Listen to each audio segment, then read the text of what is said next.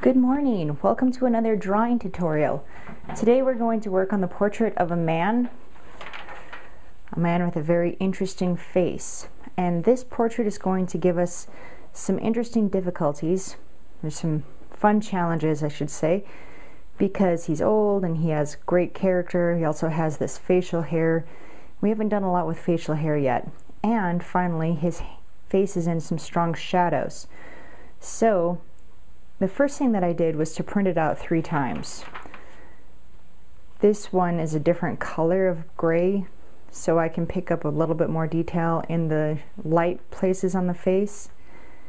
But this side of the face was so dark I lost all detail. I lightened it up a little bit and I got a bit more detail.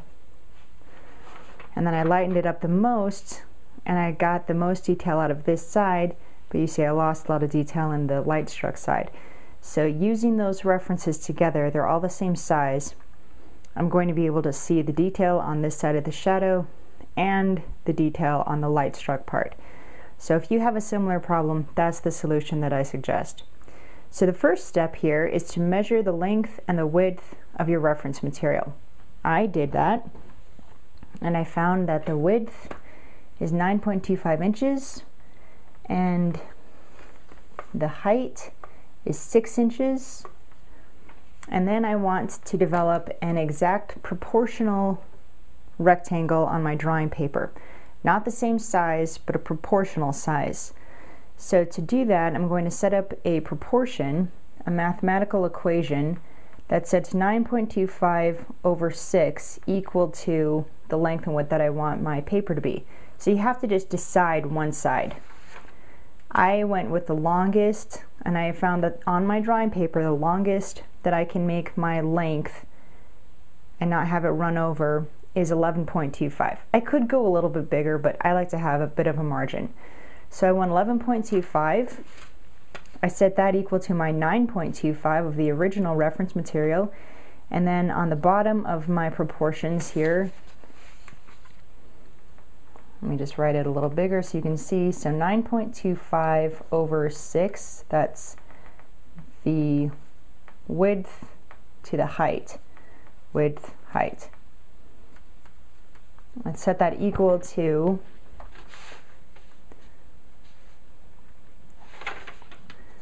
oh, good grief, I wasn't even on there. Okay, let's try this one more time.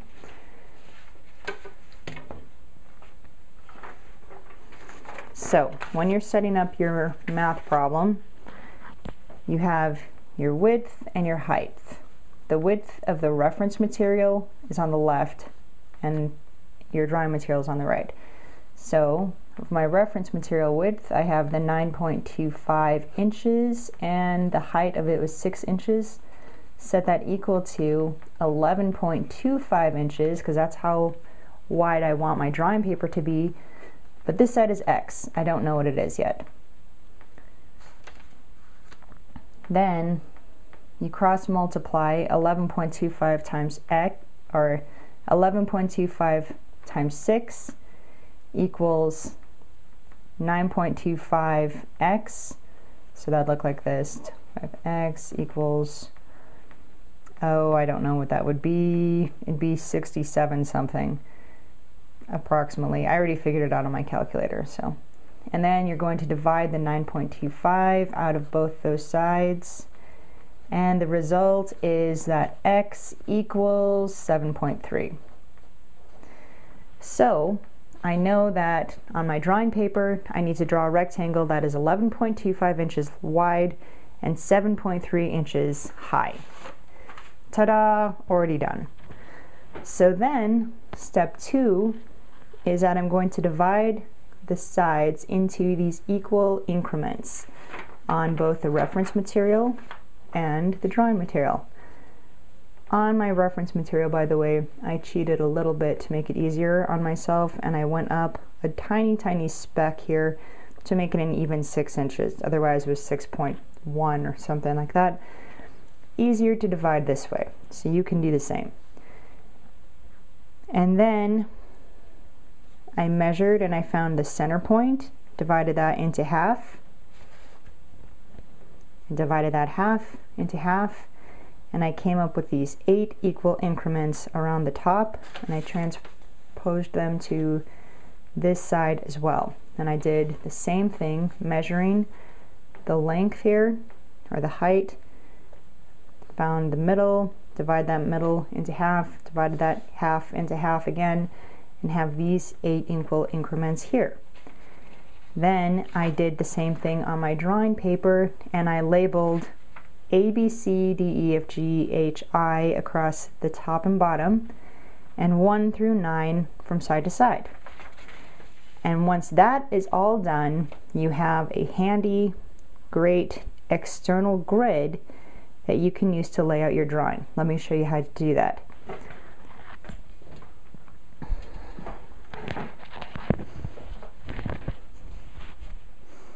Before I start, let me make a comment.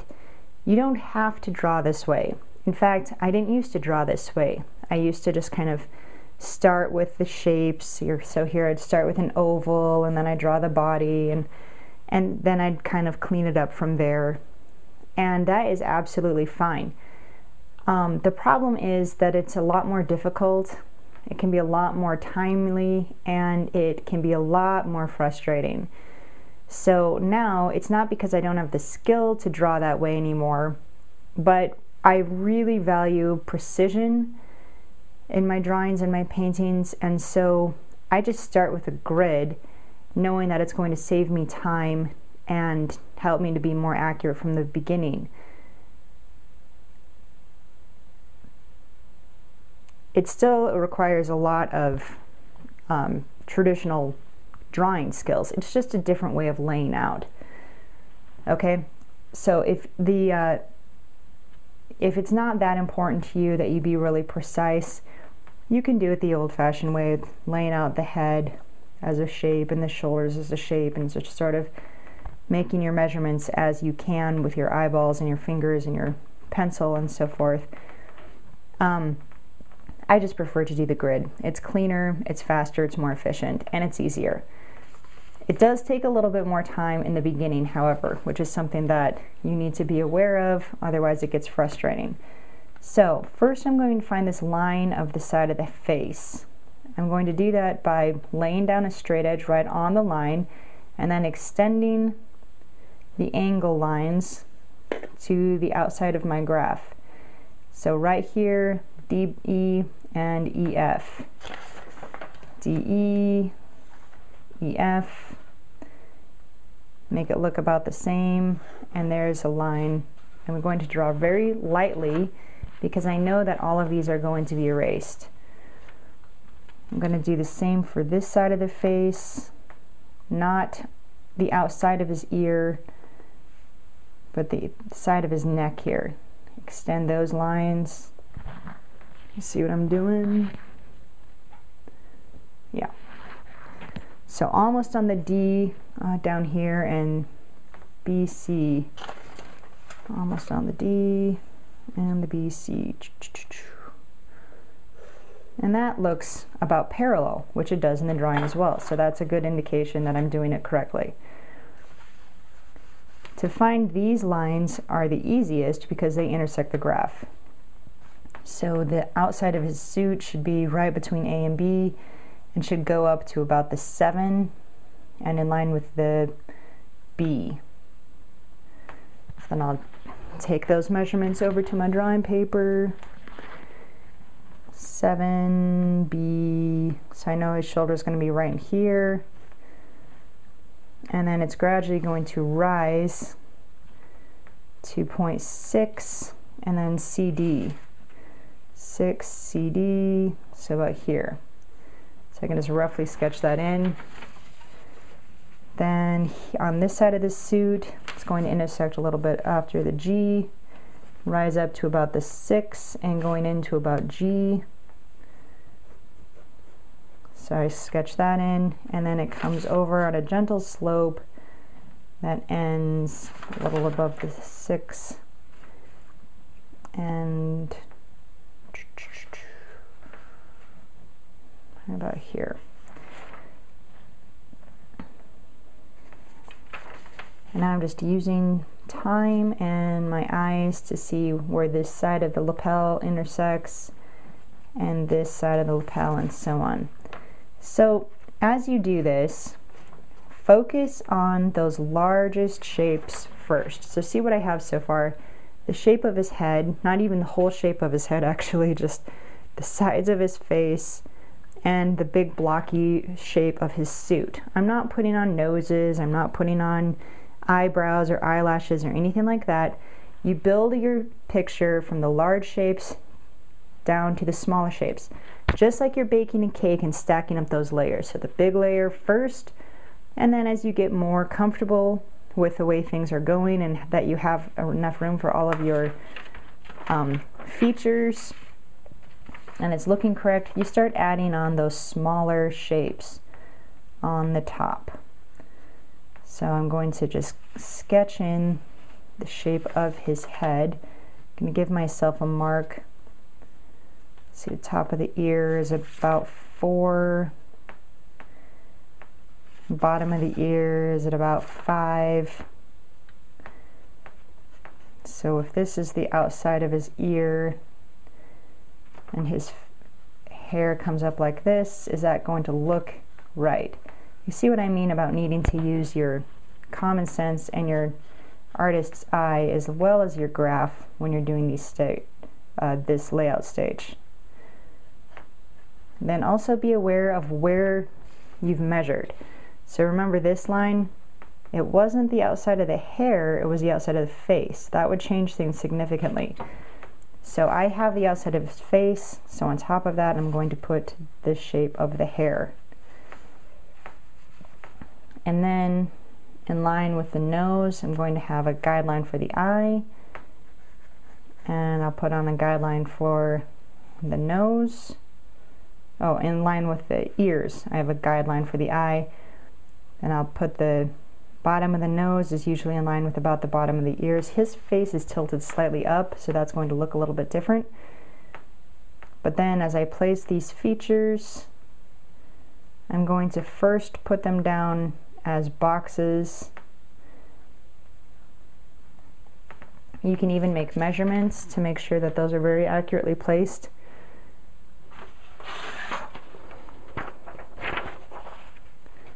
So I like to measure everything in terms of the eye length. I'll mark down one eye length on the reference material, and then I see that it is about 1 eye length from the side of the eye. 2 eye lengths from the side of the eye to the ear here. The eyes are 1 eye length apart, and for this far eye I can't see this inside corner because it's hidden by the nose, but then from that corner to this one there's a little bit less than half of an eye length. So I can take those measurements back to my drawing paper, make a new eye length for what I've got down, then measure 1, 1, 2, and that is my ear, so that would be a good place. Eye length apart, and that's starting about right there, and then corner of the head is a little less than half. So I actually eyeballed it very well. So I can now, knowing that those are accurate, I'll finish my boxes, and then inside those boxes I will draw the shape of the eye.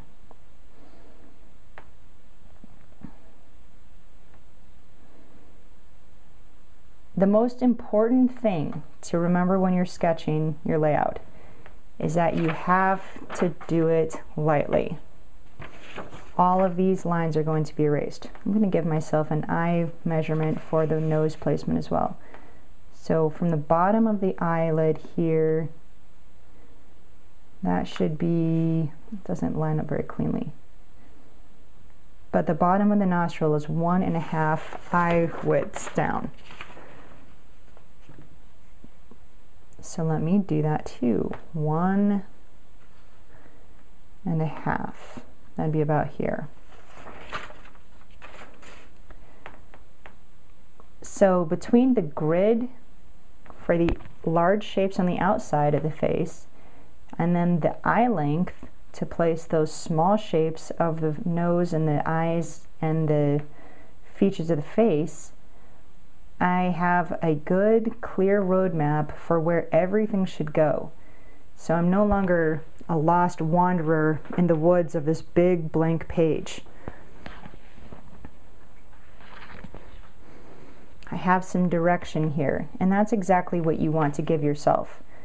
Don't make drawing harder than it needs to be. It's already plenty hard, especially drawing portraits, because you're going to make a lot of mistakes, and you're going to make finished portraits that don't look anything like the person that you intended, and you're going to be sad about that. And then, you know what? You're going to do it again and again and again, and with time you are going to see that your portraits do start to look great. But it starts with patience and these clear roadmaps. So give yourself every advantage. Take the time and lay out with your roadmaps.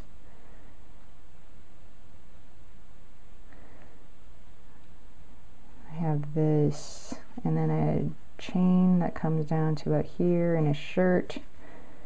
And this chain should be about in this area. See what I did there too? I'm not going to draw this intricate shape in my sketch. The first thing I'm going to do is make a shape that encompasses the whole thing. This circle, boink, and that will tell me where the top and side intersect on his chest. And then see, before I start to draw the actual scrolls of the necklace, I'll make sure, after I have drawn the shirt and the lapels and the suit, that this is the right size and placement for the necklace. See, the chain needs to come down a little bit more like this, I see. And then only when I'm satisfied at that point will I come back and I'll start it as a rough of what I see. So here, that's a rougher shape, but it's more accurate than the circle. And then when that rough shape is cleaned up, then I'll start to draw those individual little spirals. But to begin with, just a basic rough circle. Okay, so now I'm going to go off camera and I'm going to finish up my sketch, which is just doing the same thing that you see here, only I'm going to take probably about an hour and lay out those shapes really cleanly and accurately. Always keep your kneaded eraser close at hand so that you can then erase your sketch lines and your guidelines. Don't erase your external grid lines. You'll want those. But you can erase these guidelines for the eyes that made them look like little boxes, and then you can redraw the eyes more accurately, just like this.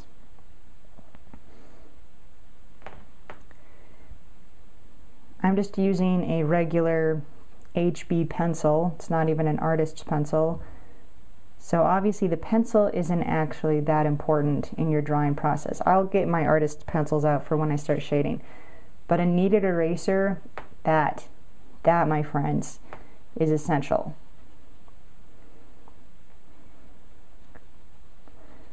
Get a kneaded eraser. So you see the process here of erasing and cleaning up, erasing and cleaning up, erasing and cleaning up. It's going to go on and on and on. And I always feel like I'm sculpting, actually, during this phase of the drawing process, because I'm just kind of shaving off incorrect lines and then going a little bit deeper into the realism, making one adjustment here and then seeing how that affects the adjustments in other places. So you're working up the whole drawing at the same pace.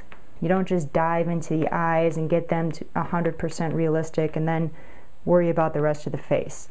No, get everything working up at the same rate, and don't start shading or adding dark lines to anything until you're sure on the light lines that they look correct, just like your portrait, on everything. So let me get to that light line, correct sketch phase, and then I'll come back and show you how to push forward.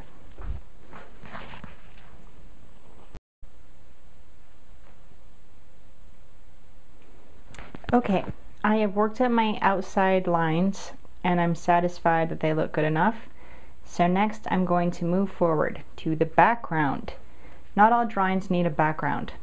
In fact, usually I don't draw my portraits with a background, but in this case, a lot of the dramatic emphasis comes from this really cool gradient in the background. And just in case there are some times when you want to put one in, I'm going to show you the best way to do it. So first of all, you're going to need some masking tape. Rip off strips the length of the length and the width of your picture.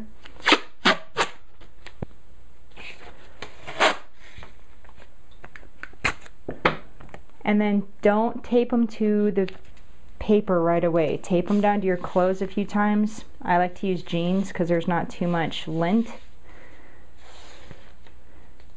So I put it down, I rip it back up a few times because I don't want the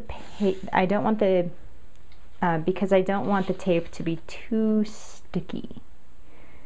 And it's okay that I cover up those lines, my grid lines, because now I have done my drawing. So everything that's left is shading, and I don't really need my grid for the shading. Do that until you have the entire, all four sides blocked off.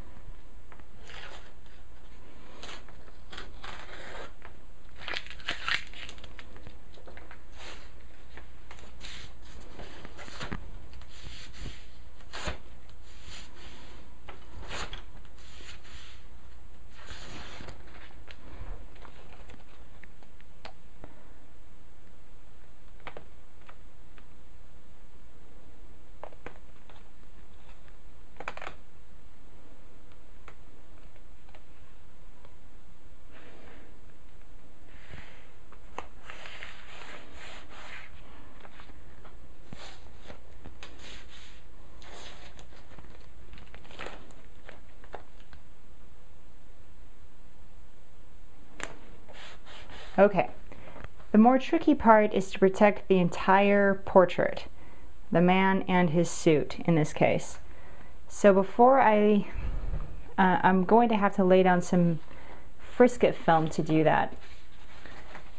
There are two brands of Frisket film that I've worked with.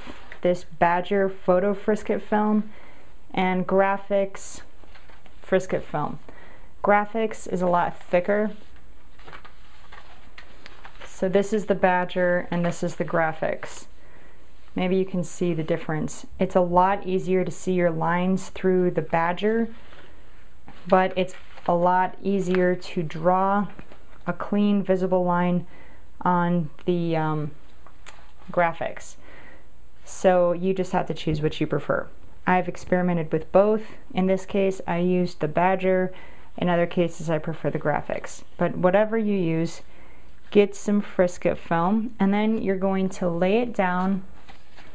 Get a piece that's big enough to cover everything. Lay it down, press, and outline very carefully all around the outside edge.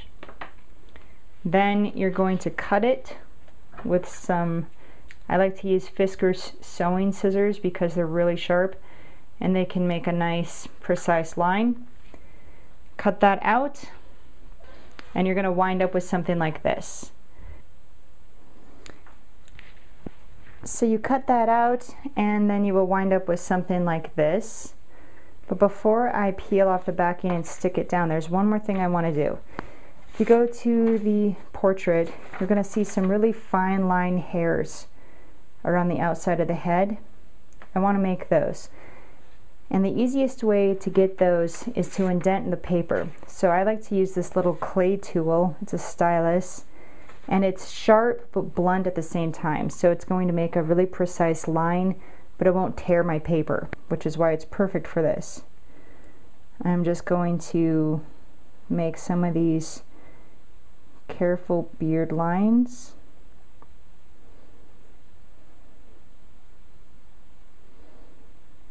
Don't overdo. A little bit goes a long way.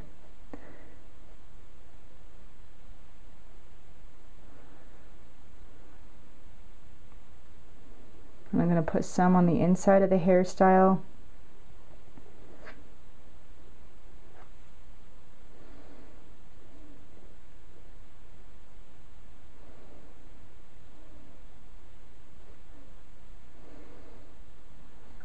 And be aware that you're not going to be able to see as much in the areas where it's dark. So on this side of the face you won't see as much.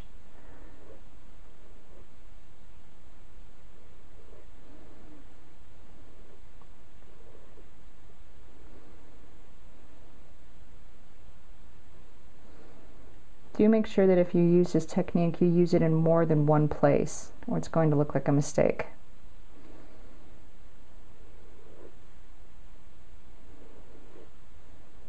So especially if you start doing it in the hair, that means you need to be consistent and do it throughout the hair, wherever you would see those kind of lines.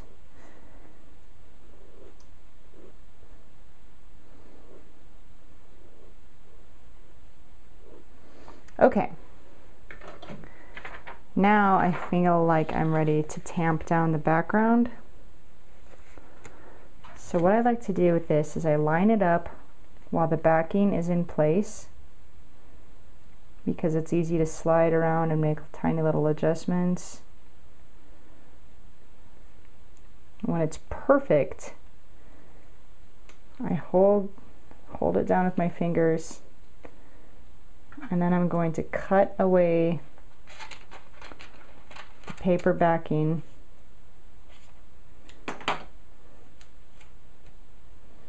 Let it fall into place. Tamp this down. And then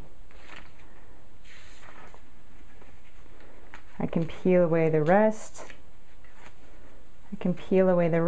And it should fall right into place. Just like that. Then I go over the top and I tamp it down everywhere really, really well. You shouldn't be able to see any little bubbles.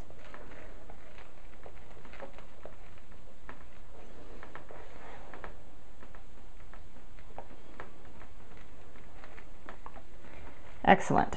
And now I'm ready to start with that background.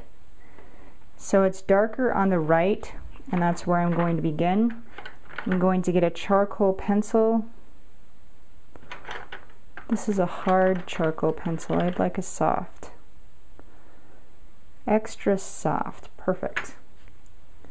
And I'm going to start on the side here and just fill in.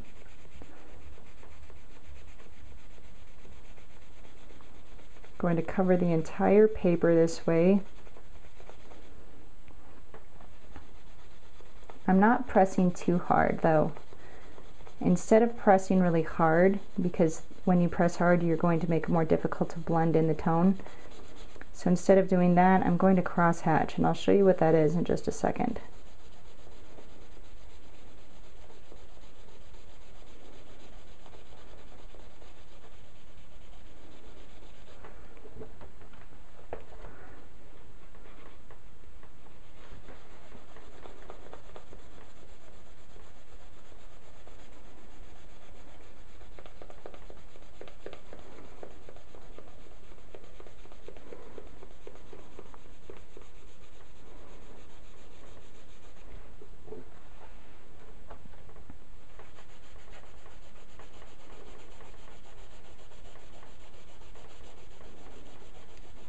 So first I need to cover everything in the background going one direction.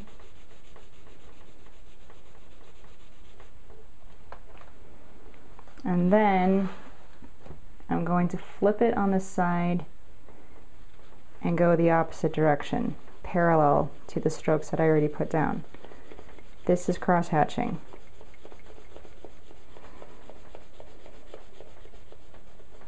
If I need it to be really, really dark,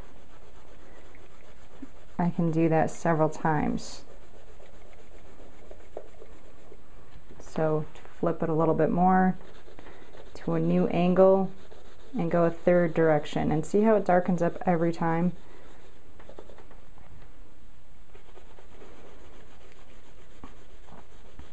It's a good way of getting your tone down and blending it so that it stays nice and smooth.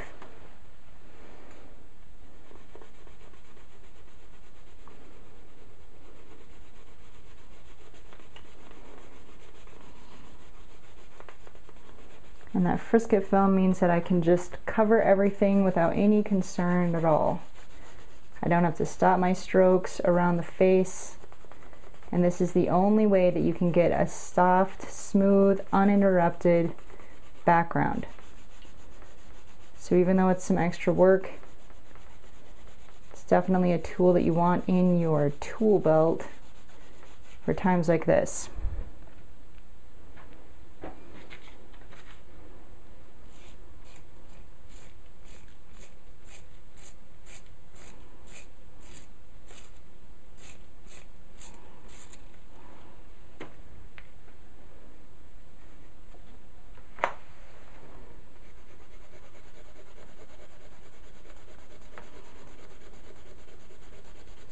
Also, by going opposite directions, I can get all the way up to the edge of the face, or at least better.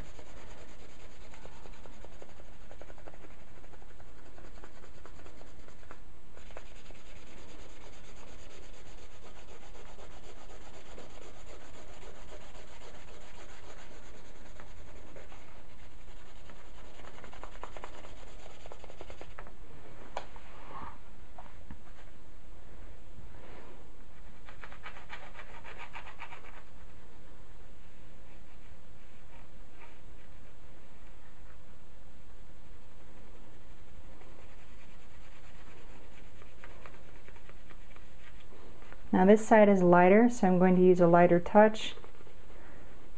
I'm still going to fill it all in.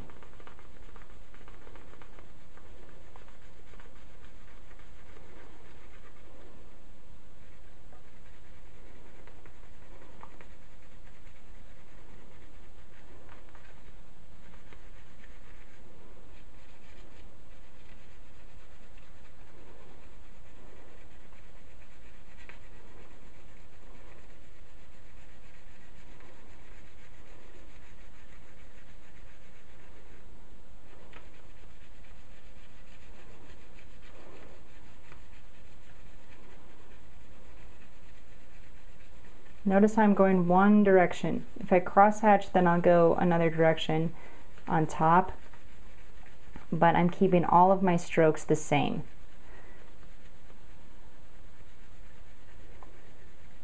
So I'm not just scribbling in a haphazard manner. Now the next step here is to get a chamois cloth or your finger and blend this all smooth. Depending on how dark I want it to be, I'll make the decision from what tool to use. If I want it dark though, I'm going to use my middle finger and just circle stroke and grind the tone right into the paper. The reason why this isn't a fantastic way to do it is obviously my finger is not acid free, and so I'm putting some oils into the paper, and it might damage the paper over time. But it fills in really, really solidly. And since I'm not going to do anything else in the background, what I do to compensate for my oils is after I am all done with a picture, I make sure to spray it with an acid-free archival fixative. And that can help solve that problem.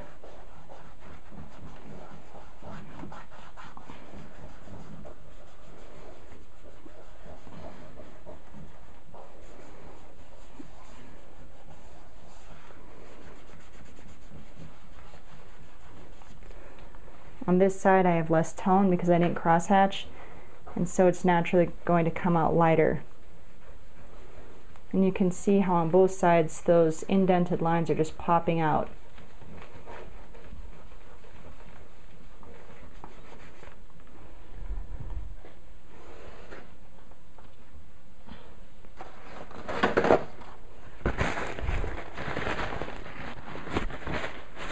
I don't like this side as much because it's not as smooth, so I'm going to go back in with the chamois cloth and see if I can't smooth that out a little bit more.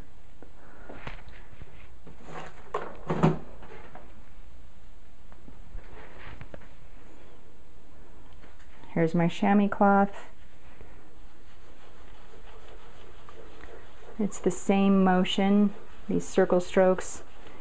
And that definitely is taking out some of that line work and smoothing it out for me.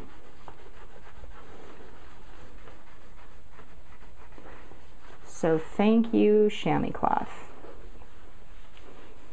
I like this. I like the way that there's a really distinct difference between the light side and the dark side. I'm going to go around his face with the chamois cloth, so I get that sort of halo effect that I see in my picture.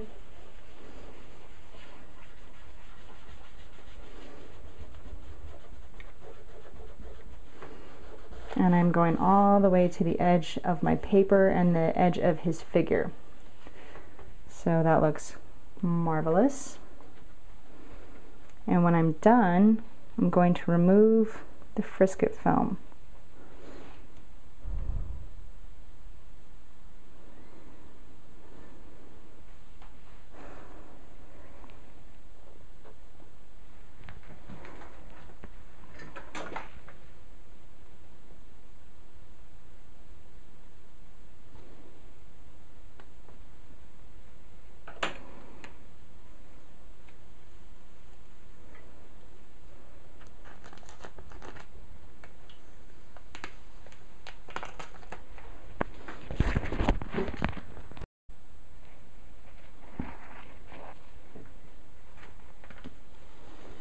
Peel, peel, peel. You can see those little hairs. Fabulous. So now we start tone work on the man. I'm going to get my reference materials close. I'm going to keep my borders taped off while I do this part. And most importantly, I'm going to get a clean piece of paper that I can rest my arm against so that I don't smear.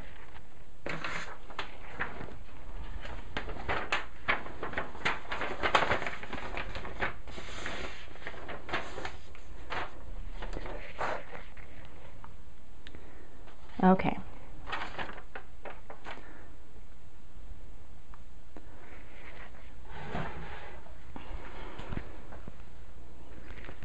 If I want any more indented lines that would go over the beard, I'm going to put those, that would go over the suit. I'm going to put those in now.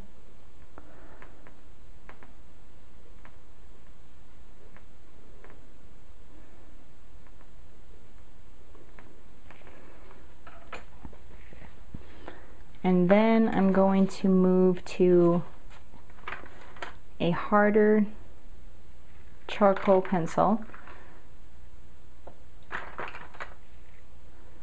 You could also use graphite. Just be aware that you can go over the top of charcoal with graphite, but not vice versa. So if you make a graphite background and then think you can darken it up with charcoal, you can't. Graphite is too slippery, so nothing will layer over the top of it. Also, a benefit of working with charcoal is that it's not shiny for the same reason. The molecular shape of the graphite is smooth and it reflects light.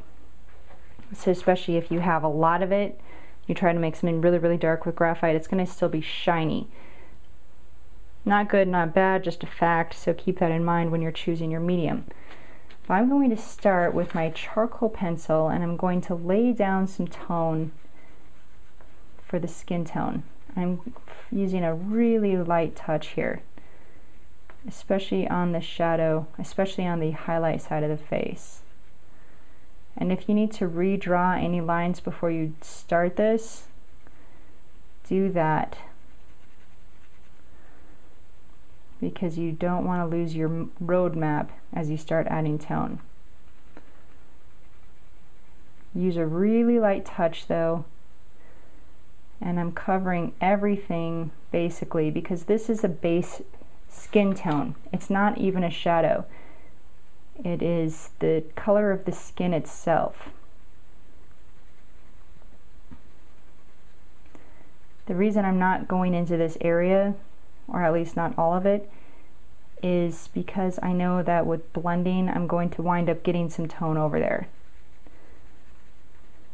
And I'm also going to add some tone into the beard just a little bit, and the tone of the neck.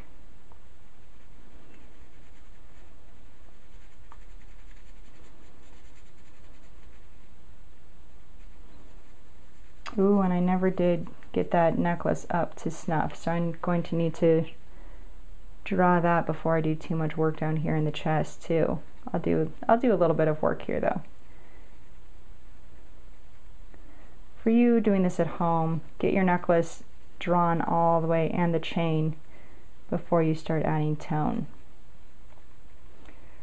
Then I'm going to blend that skin tone with a stomp. This is a stomp. It's basically rolled paper.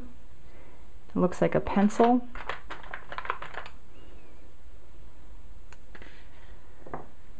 And I like to use stomps for smaller areas like this. Ugh, except I'm not liking this one. It's kind of scratchy. Let me see if I can get it done with my chamois cloth instead. Find a cleanish spot on the chamois. And then I'm going to use circle strokes and just blend all of that tone.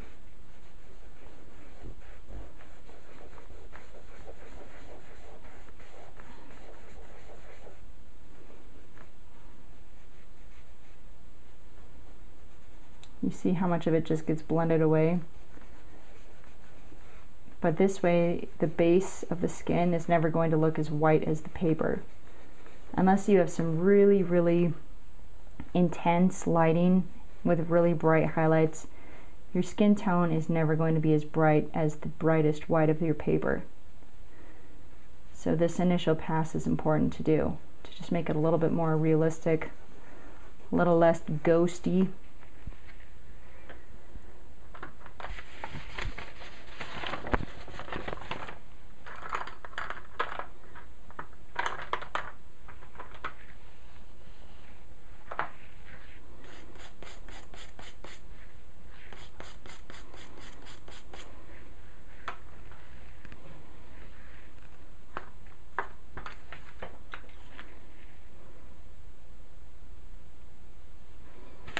Then I'm going to do the same thing again, but this time I'm focusing on the shadow sides. So this time I'm putting in the big shape of the shadow that falls over the face in one big piece. And if you've heard me do tutorials before, you know that I'm big on the one big piece thing and looking for the shapes of the shadows. It's because that will tie your face together and make it look a lot more realistic than if you do these little piecemeal, like shading the eyes separately from the nose and so on and so forth. After all, the light doesn't stop and start again at every feature. It goes over the top. and it hits everything, and then it makes these different patterns. The sharpness of the edge and so on is going to show the viewer how steep that curve is, but everything is getting hit by light at the same time. So similarly, you should hit everything with your shadows at the same time. After I push this forward a little, and I'll do this over the entire face, I'm going to go back with my stomp, and I'm going to gently blend it smooth like this, using little circle strokes. Circle, circle, circle, circle.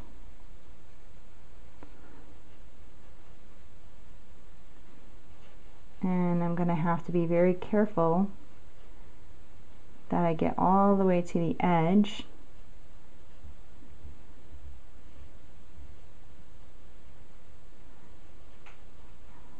So it doesn't look like my man is cut out and placed on top of the background, but rather that he is just standing in front of it and it's going all the way around him. With the circle strokes though, I can disguise my individual charcoal strokes and get rid of anything that looks too pencil-y. I'll go into the shadows around the face and in the wrinkles the same way. And then when I get to the smaller details, I'll do that a little bit differently. But this is what I'm going to do. I'm going to put this big shadow shape that falls over the entire face into the hair, this side of the face, down the nose, into the beard, and down here on the neck. I'm going to put all of that in as one big shape and blend it smooth. Then I'll come back and show you how to push forward from there.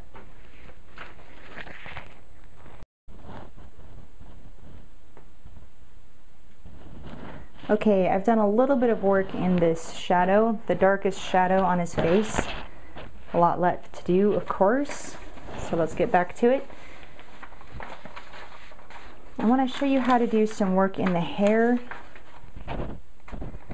and how to polish up the features to sharpen them up. So when you're adding strokes to the hair, I like to start with some main strokes that help tell the story of the hair growth. So he has a really simple little foof and foof hairstyle that goes up, around, and down. And then once I have that sort of filled in, I'm going to add some tone like this, following the same direction of that hair growth.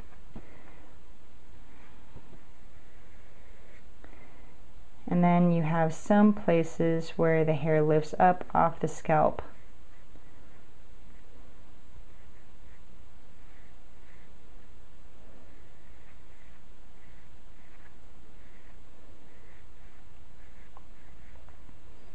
And it's really dark in these shadow areas.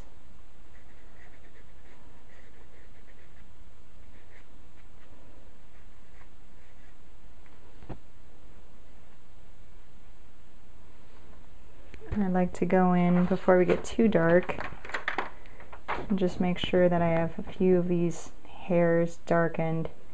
This obviously is going to work best when you have white paper.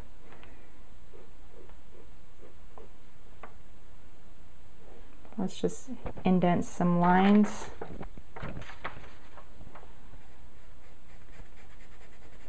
There, you can see it still works when I indent and then go darker over the top.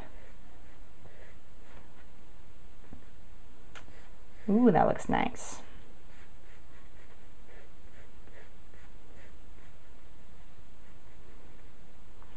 And add some shadow to the light part of his hair here, and some darker shadow up here. Okay, I'm going to do the same sort of thing in the beard. I'm going to follow the direction of the hair growth, and I'm using just a light scumbling stroke with the side of the pencil. Using a charcoal pencil is nice, especially if you have a paper with a little bit of tooth to it, because you can pick up an interesting texture, and if you don't smooth it too much, the texture of the charcoal on the paper will give you something that looks like hair just on its own. It's kind of rough and bristly and it skips over the paper a little bit, so it works really well.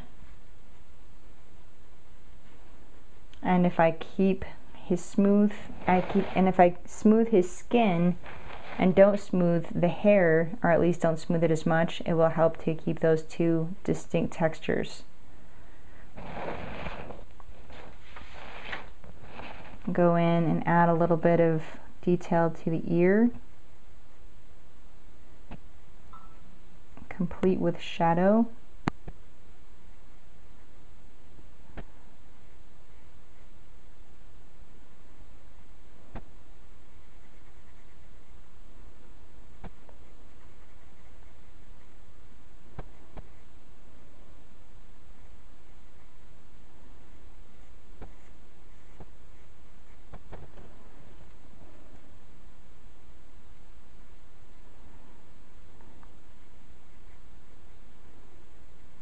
And while you're working on the features of the face, you want to make sure not to outline. Remember, there are no lines on the face.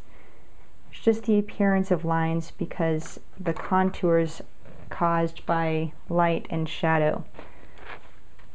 So sometimes as an artist you have to give the indication of line, but whenever you draw a line, make sure that you blend out one side of it so that you keep a really distinct edge, but your face doesn't turn outlined like a coloring book.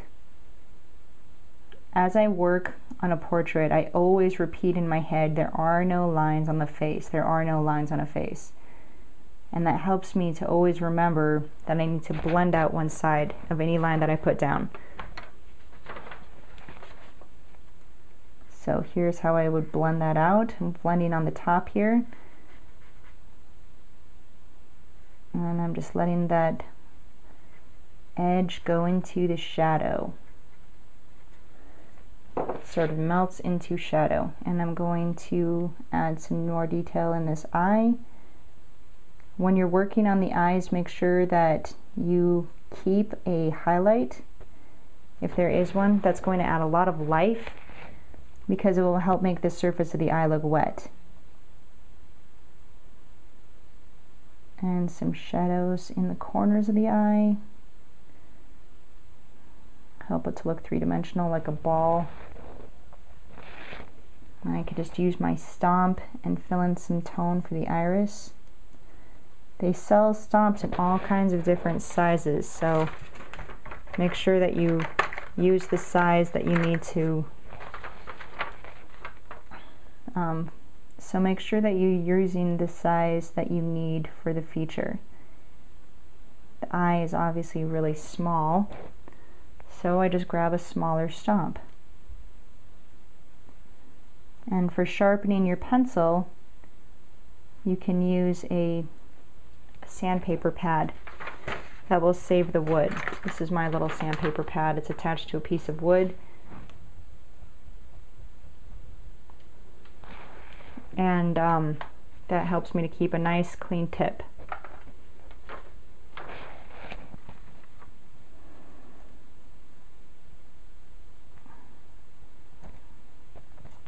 So I have some shading there, and then on this side the eye needs to be dark and yet less distinct because this is all going to be in deeper shadow. Remember, that's why I had to print out several different pieces of reference. So now I'm just kind of going around the face, adding some darker shadows where they need to be, like under the nostril,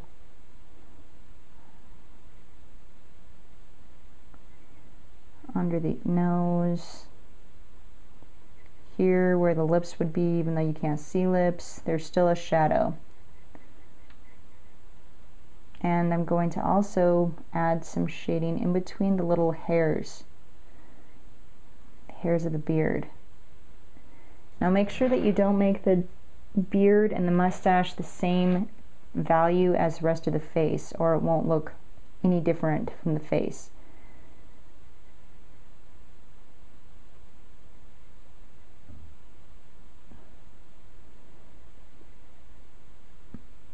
this side of the face that's in shadow is very, very dark. It's even darker than the background next to it.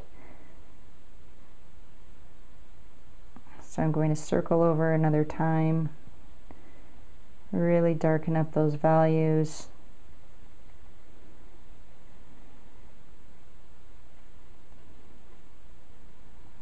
And I always have my reference material really close as I work so that I can constantly refer to what I see. So this is just a slow process of building up more definition by putting down line and blending out with a stomp.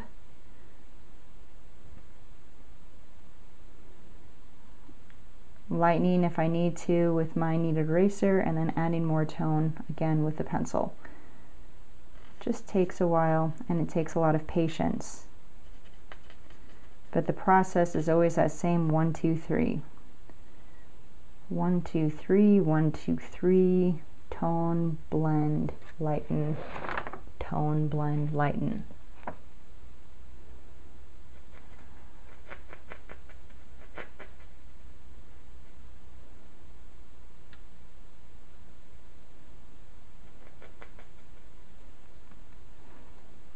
It's more effective when I cover even more of the eye with the tone there.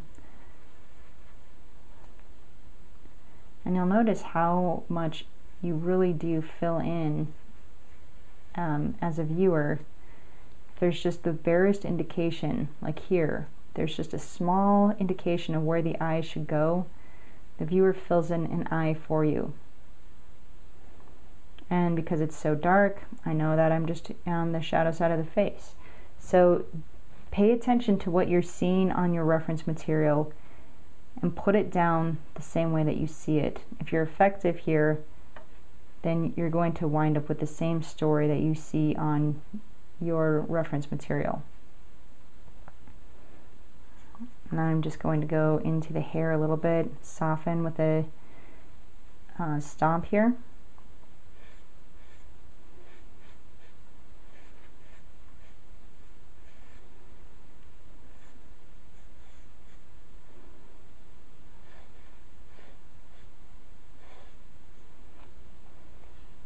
Looking good, looking very beardy and old man-y. For those wrinkles on his face, I have some light tone down, and then I can just squash my kneaded eraser into a blade like this and pull out tiny, tiny little white lines. And that's going to be enough to show some detail in the skin and to make it look like wrinkles and some pores. So you can sharpen up. Remember, there are no lines, like I said, but when you're blending out one side, you can make an even sharper edge by lightening the opposite side with your kneaded eraser. So that's the other step there. Now let's say that I had finished this all up and I was ready to move into the suit. The first thing I'm going to do is check out my reference material and note that I have a dark side and a light side for the suit, and that it's important to keep these highlights because they tell the story of the type of material that the suit is made of. So I'm going to start by cleaning up the lines of the lapel and the lines of the suit here.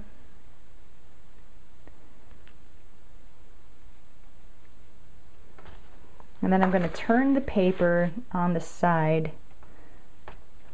I'm going to make sure I have plenty of indented lines right up here,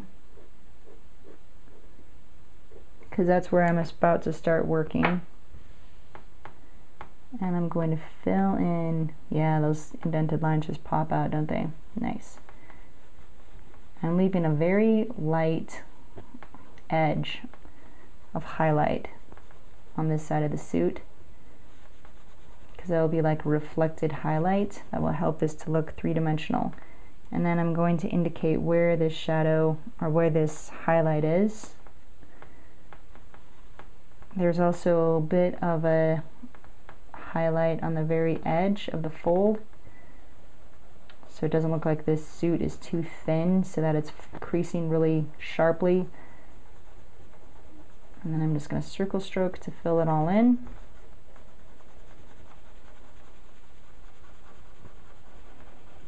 Just like we did in the background. And this side is so dark I can't even see where the arm is. That's a problem with photography. I'm working from a photo here, so the camera has flattened the image down. Realistically though, I should be able to see where the arm separates from the body. So I might want to indicate that anyway. And then there's a really heavy on this side, there's a really heavy shadow on this side of the suit. It's pretty even and smooth. Okay. But anyway, step 2 here is going to be to blend with the circle strokes. And then I'm going to blend over this highlight edge that I kept so that I'll have a nice natural gradation from light to dark.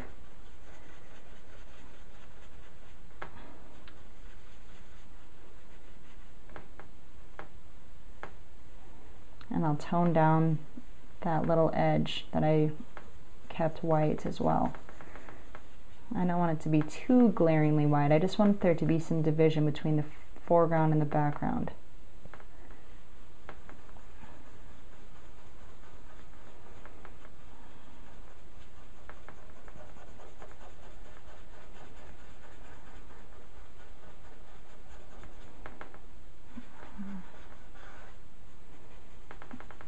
And then see if I go over the top of that shape that I left white, it will remain lighter than the rest of the suit, but it's not standing out so baldly anymore. I think I'm going to go over it a little bit more, and then I'm going to pluck it out with my kneaded eraser to make it a little bit sharper.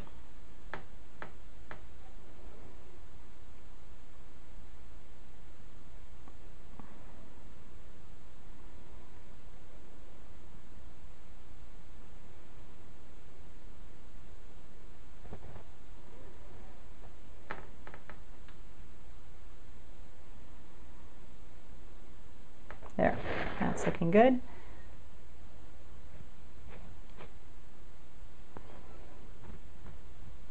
I'm going to do the same thing on the other side and on the top of the shirt as well.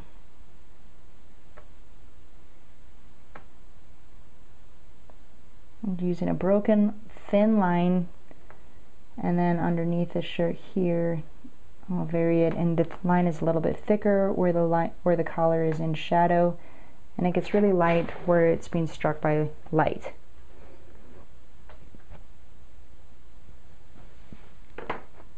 For the chest hairs, if you forget to indent the lines, the other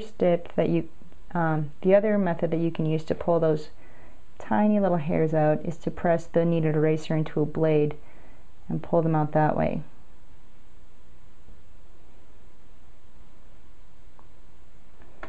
Then you can sharpen them up with your pencil by just darkening one side of each little hair.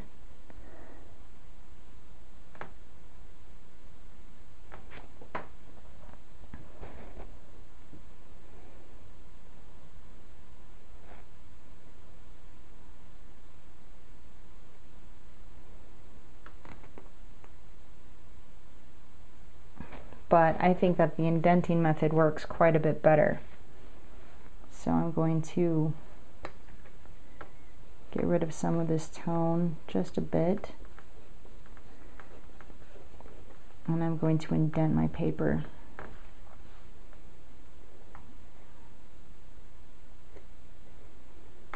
This will quickly and more accurately give me those fine, bristly looking chest hairs.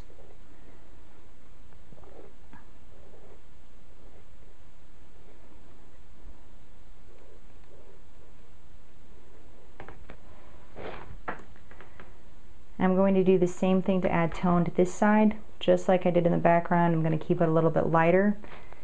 And now I'm going to go off camera and push up the face and push up the suit a little bit.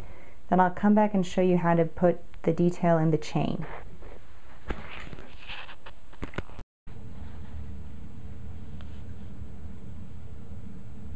I've pushed him up a little bit.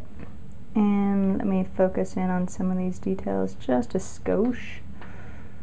You can see that I added some tone to the side of the suit here, and then I just erased out some light lines with my kneaded eraser. I added some shadows, but obviously those are still really rough, and put some shadows in his beard. But it was just the same process, pulling out some highlights with a kneaded eraser, adding more tone as needed, and blending with a little stomp. So now let me show you how to put in this chain. The chain is a complex pattern, and it's metal, which means that it's going to cast really strong darks and have really bright highlights. So the first step is to make sure that your area is clean. I'm going to erase a little bit more right up here, because if you don't have really bright white paper to begin with, you have no chance of getting those bright white highlights. Then step 2, redraw the basic shape, which I've already done. So I just gave myself a rough guideline for what size the chain is going to be and the angle that it's going to fall on his neck. And then study your reference material. Get that pencil really nice and sharp.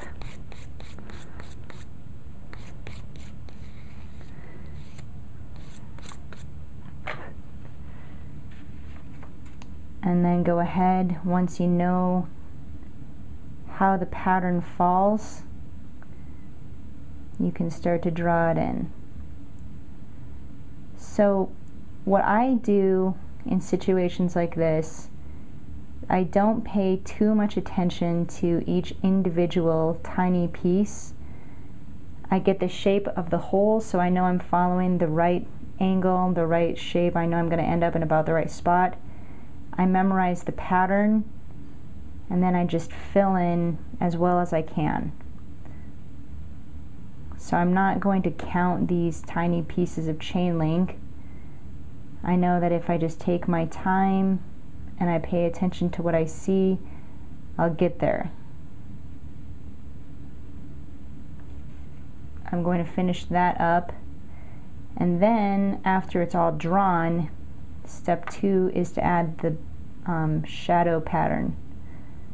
So with that pencil nice and sharp again, I'm going to add the darks.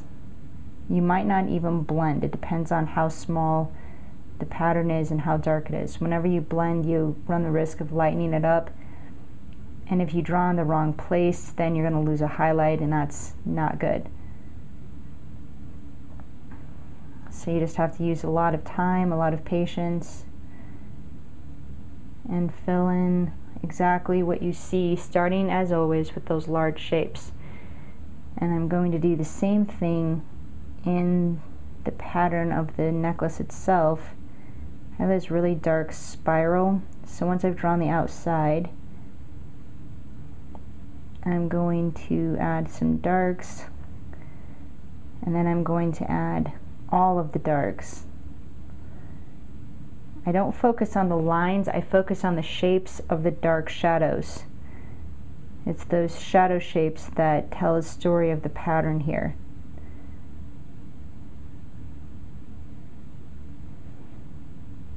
See how I just fill in, concentrating on that shadow shape.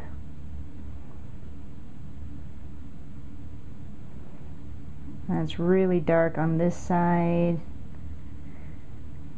and I'm going to see some chest hairs. Those have been indented. and around the outside of the chain as well, because every chain link is casting a shadow on his chest.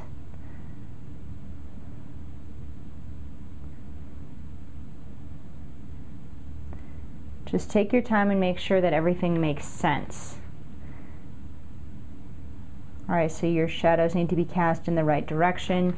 Any little thing like that is going to cause a disturbance for the viewer. They'll know that something is wrong. They might not be able to place it, but their eye will tell them immediately that something just doesn't look right, because we've all seen people caught in the shadows and we all know the way the shadows are going to fall. So if you mess that up, it's going to cause a bit of a problem. I'm going to add some tone to the chest, starting in the darkest area and then going a lot lighter.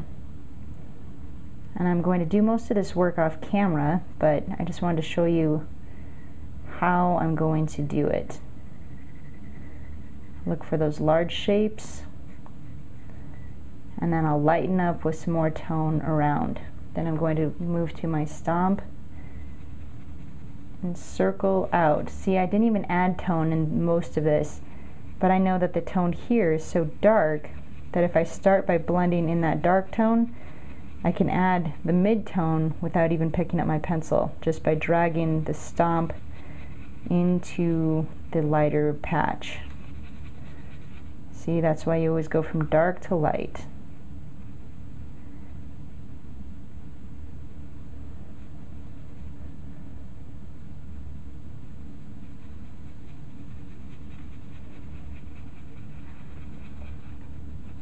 And if need be, once you've blended and it's down to this gray, you can always pluck out some more individual hairs with a kneaded eraser. It's going to work best if your tones are really fairly light, like they are here. And then you're going to have to clean the eraser by squeezing it after every pass or two.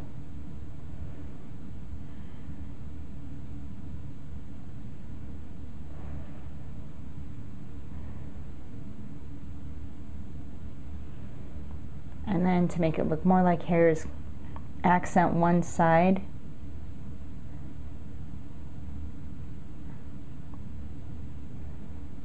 Just like this. And don't forget that some of the hairs can be drawn too, like around here on the side of the beard, going into the darkness. Some of these hairs standing out are actually darker than the background, so they can just be drawn with your pencil. Some of these hairs and some of these hairs by the face. Just remember to follow the direction of the hair growth as you draw each line, and try to draw each hair with one stroke.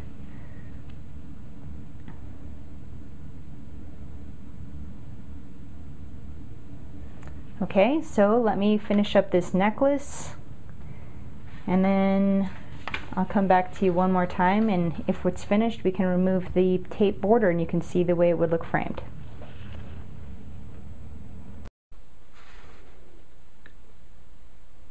Alright, I have added the final details that I want to add. I've added some more darks to the chain and I am ready to take the tape off. So let's do that really carefully here. Taking tape off paper, you need to just go slowly and stop at the first sign of tearing, which hopefully there won't be any, but it has happened before.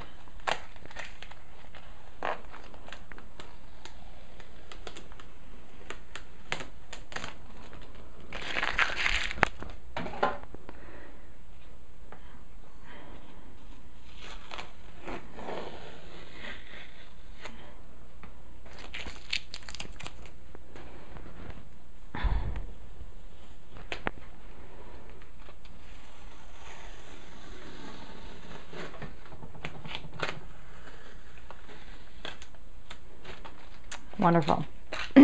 So I got lucky. Here's the original and here's the drawing. Looks like there's a piece of glitter on there or something. There we go. And so that is all there is to it. You just take it step by step.